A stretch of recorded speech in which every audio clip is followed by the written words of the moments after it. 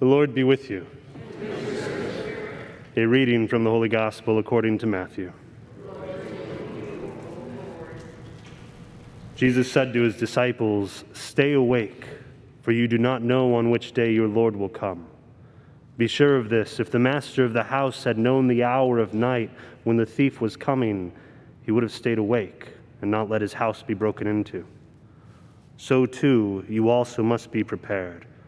For at an hour you do not expect, the Son of Man will come. Who then is the faithful and prudent servant whom the master has put in charge of his household, to distribute to them their food at the proper time? Blessed is that servant whom his master on his arrival finds doing so. Amen, amen, I say to you, he will put him in charge of all his property. But if that wicked servant says to himself, 'My master is long delayed,' and begins to beat his fellow servants and eat and drink with drunkards, the servant's master will come on an unexpected day and at an unknown hour and will punish him severely and assign him a place with the hypocrites, where there will be wailing and grinding of teeth." The Gospel of the Lord.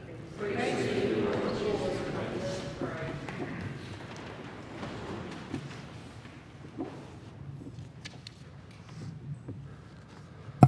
Good morning, everyone.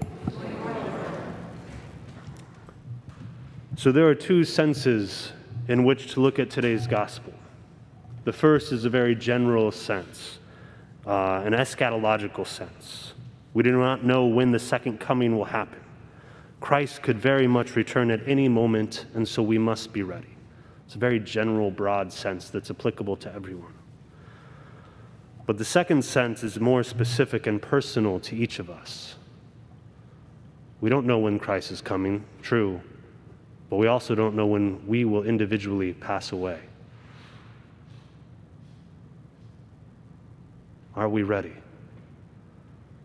Are we ready to face God and our judgment?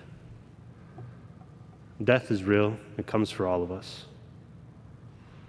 But we don't know the hour. We don't know the day. And so we have to be ready. Have we gone to confession? Have we gone to communion? Have we made amends with our brothers and sisters and our neighbors? Have we done everything we can to possibly prepare for a good death, a holy death? That's a question we have to answer today.